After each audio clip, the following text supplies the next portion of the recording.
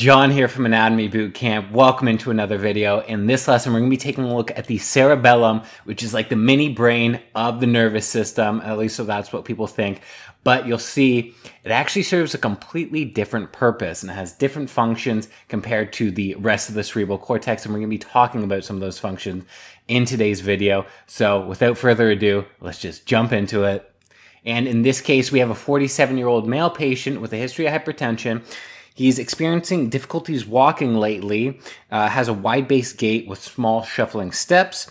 When asked to stick his hand out in front of him and touch his nose, so in the finger-to-nose test, he begins shaking uncontrollably as his finger gets closer to his nose. You order an MRI, and this is what you find. So hopefully by the end of this lesson, we're going to be able to understand what is going on with our patient.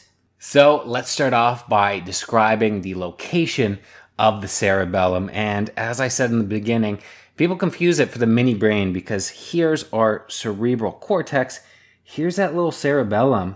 It looks like the cerebral cortex just shrunken down, and it sits just inferior to our cerebral cortex under this region right here. So if you remember this region, well, this is going to be that transverse fissure which separates the cerebral cortex from that cerebellar cortex. And passing through the transverse fissure, that's where we're going to have that tentorium cerebelli, which is that dura fold, which extends off of the cranium and sits between the cerebral cortex and the cerebellar cortex. And if we're describing its location in relation to the brainstem, well, it's going to be sitting just posterior to this brainstem. And if you remember in the brainstem video, we talked about how we have cerebellar peduncles attaching the brainstem to the cerebellum. We're going to have the superior, middle, and inferior cerebellar peduncles coming from the midbrain, pons, and medulla, respectively. And those are what attach the brainstem to the cerebellum, and it creates that fourth ventricle between the two structures. So now let's take a look at the cerebellum from different angles. Starting anteriorly, you can see it has almost this triangular shape, and the similar shape is seen posteriorly, except anteriorly, we're going to have these cut edges. And if you remember what these are, or you can guess what they are, these are those cerebellar peduncles. We would have that superior, inferior, and middle cerebellar peduncles right there. So that's just a way how you can distinguish whether you're looking at it anteriorly or posteriorly. Also anteriorly, as we're going to talk about, we're going to be able to see this lobe in here, this orange lobe, which is the flocculonodular lobe, which we'll talk about in the next slide. Whereas looking at it posteriorly, we're just going to be able to see our posterior lobe, a little bit of that anterior lobe. And then looking from a superior perspective down, you're going to see we're going to have like this crescent shape to it. We're going to have our two cerebellar hemispheres. So now that we can orient the cerebellar cortex, let's take a look at the lobes. So first up, we're going to have that anterior lobe, and this is going to be the most anterior and superior. And it's this small portion right here, this little triangular shaped portion sitting on the very superior aspect of the cerebellum. And our anterior lobe pales in comparison to our posterior lobe, which is going to be this huge lobe down here. We're going to have a fissure separating the anterior lobe, and then the posterior lobe is so big, it's going to have a fissure separating the two halves of the posterior lobe as well. So this big green one, this is that posterior lobe.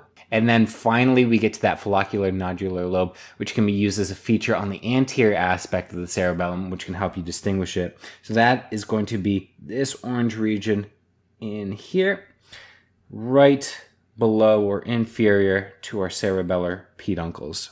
And one thing to note, when we see our anterior lobe sitting underneath of our cerebral cortex, as you would find something in situ, sometimes it's very hard to see because it's so small and it's so superior that it tucks in between our two cerebral hemispheres. But nevertheless, you can usually distinguish the fissure separating the anterior and posterior lobe, and you can get a sense of where that anterior lobe is going to be. So now that we've broken down the lobes, let's take a look at some of the features of the cerebellum. Starting off first, the cerebellar hemispheres. So those are going to be on either side, and they transcend both the anterior and the posterior lobe. So you can see right here, it's a hemisphere.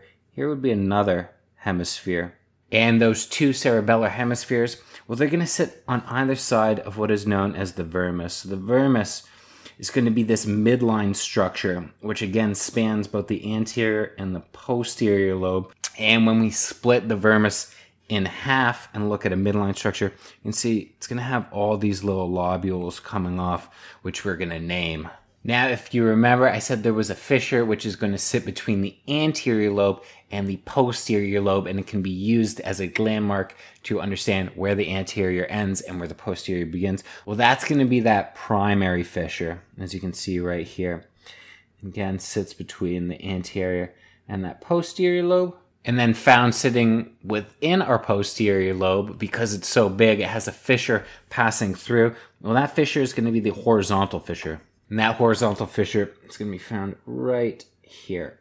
And then finally, we have the posterior lateral fissure right here. And the posterior lateral fissure can be found between that flocculonodular lobe and this structure right here, which is the uvula of the posterior lobe. And we're going to take a look at that in just a second.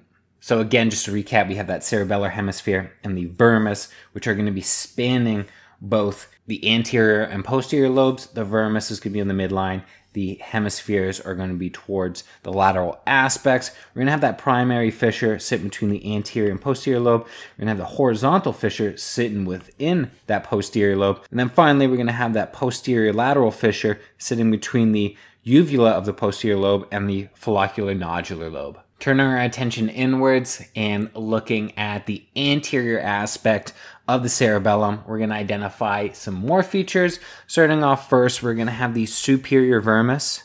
In the superior vermis, as the name implies, we have the vermis right down the middle. So the superior vermis is going to be that superior aspect of it right here. And if we have a superior vermis, we also have an inferior vermis. And I'm sure you can guess where that is. Well, that's going to be right here. And then on the anterior aspect, I said we have that lobe, which we can use to distinguish whether we're looking at an anterior or posterior view of the cerebellum. And that's that flocculonodular lobe, which we just talked about. And the flocculonodular lobe is broken up into the flocculus and the nodulus. So we're going to have two flocculi and one nodulus towards the center. So the flocculi are going to be these structures on the lateral aspect just underneath of those middle and inferior cerebellar peduncles. And then our nodulus, well, that's going to be just on that superior aspect of that inferior vermis, just inferior to those superior cerebellar peduncles. And then lastly, we have our cerebellar tonsils, which are going to be these two large bulges on the inferior aspect of the cerebellum. And these are going to sit just inferior to the flocculus and just lateral to the inferior vermis. And the cerebellar tonsils are a very prominent aspect on the inferior surface of the cerebellum.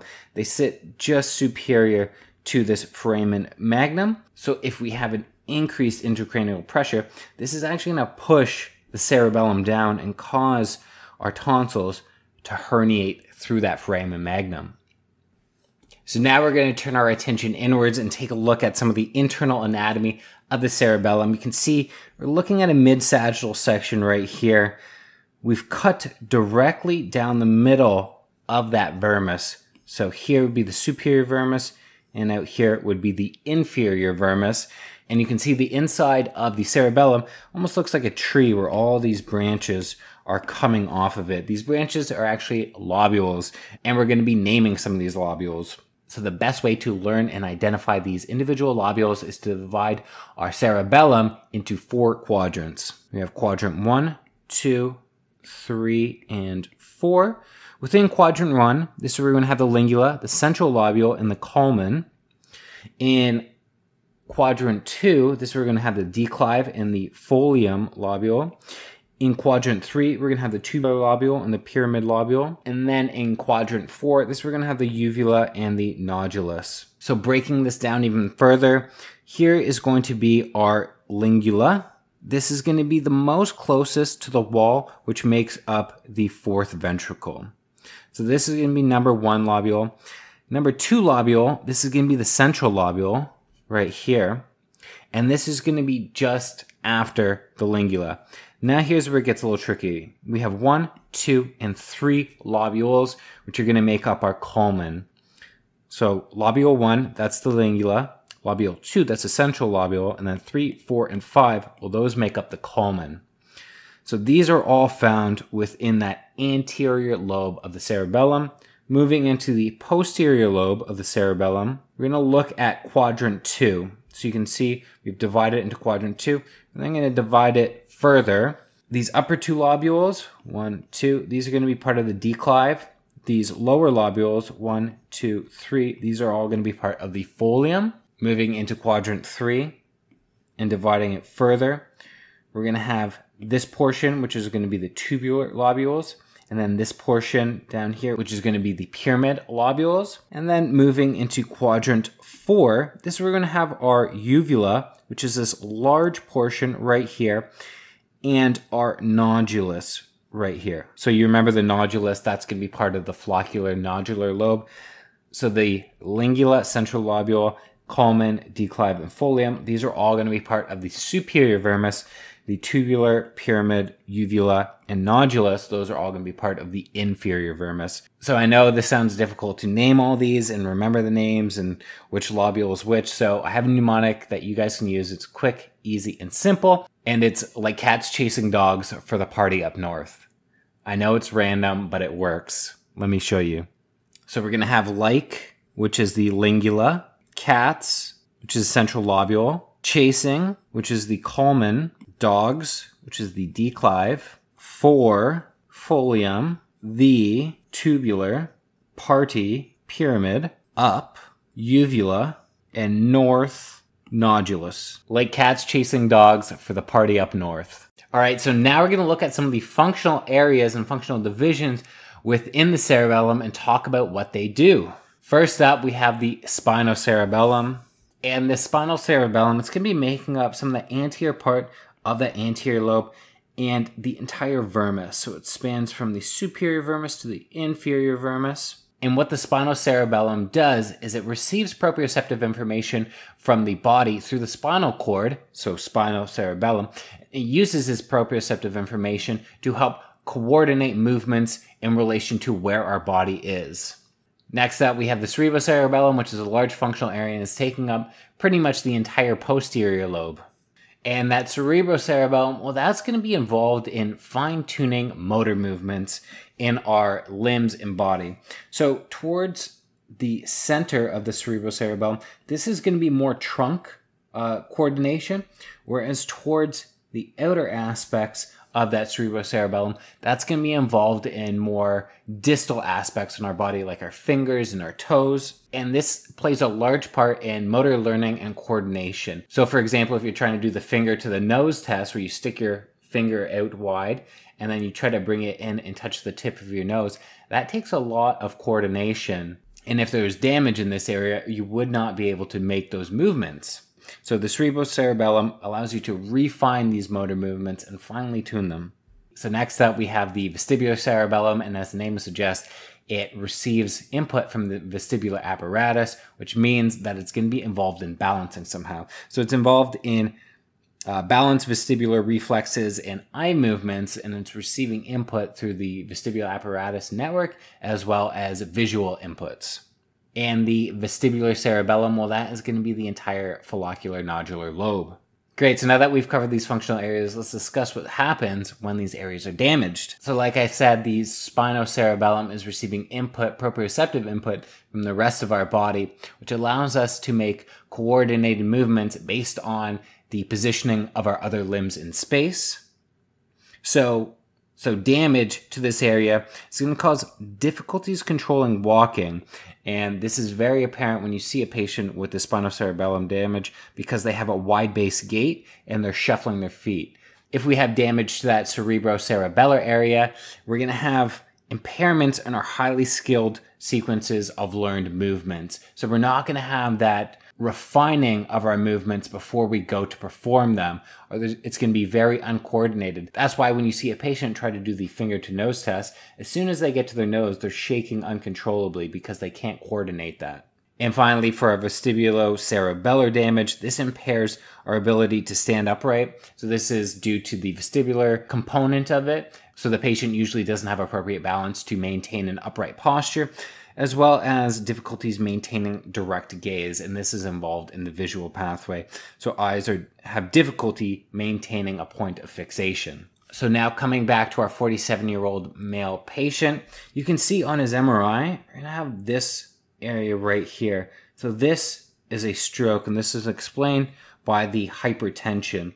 And if we look at where it's affecting, well, it's kind of along the midline as well as into that cerebrocerebellar area. So he's going to have damage to that spinocerebellum as well as that cerebrocerebellum. And that's going to explain his inability to walk properly, as well as his lack of coordination for fine motor movements. So because he's walking in small steps and shuffling his feet, that is due to the spinocerebellar damage. And then the cerebrocerebellum involvement, well, that's going to be explained by his inability to coordinate his finger to his nose during that finger to nose test. And again, our patient experienced a cerebellar hemorrhage in our right cerebellum. Remember when we're looking at our MRI, this is actually right, this is left, it's flipped. So long story short, if we have cerebellum damage, this is going to affect our ability to produce smooth, directed movements. So now we're going to move on to a couple practice problems. And for this question, we have identify fissure A, which is right here, and then what two lobes is fissure B separating? So if you guys want, you can pause and take a crack at it. I'm just going to answer it. So fissure A, you can see it's found within this large lobe right here. So this entire section right here, well, this is going to be that posterior lobe. And if you remember which fissure passes within that posterior lobe, well, that's going to be that horizontal fissure. So A is the horizontal fissure. And if this is the posterior lobe, and this is the boundary for the posterior lobe, well, B is going to be that primary fissure. And the primary fissure is going to separate the anterior lobe from the posterior lobe. So again, fissure A, that's going to be the horizontal fissure, and fissure B is separating the anterior and posterior lobes. So next up, we have identify structure A, and then what is the functional area that structure A is found in. So again, if you want, pause it right here and answer it. I'm just going to provide you guys with the answer now. So if here is our posterior lobe, and here's going to be our brainstem, coming off that brainstem, we're going to have that middle cerebellar peduncle. We're also going to have the inferior cerebellar peduncle.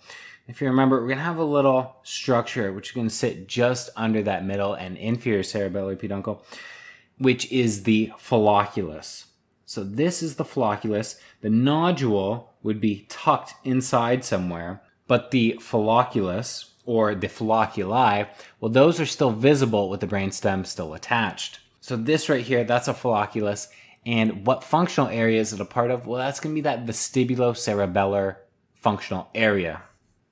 So again, it's a flocculus and it's part of that vestibulocerebellum. So just to wrap things up, when you're reviewing this on your own, you should be able to identify the lobes and the features of the cerebellum, as well as identify the functional areas which those structures are a part of, and then describe what functional deficit would occur if the cerebellum is damaged.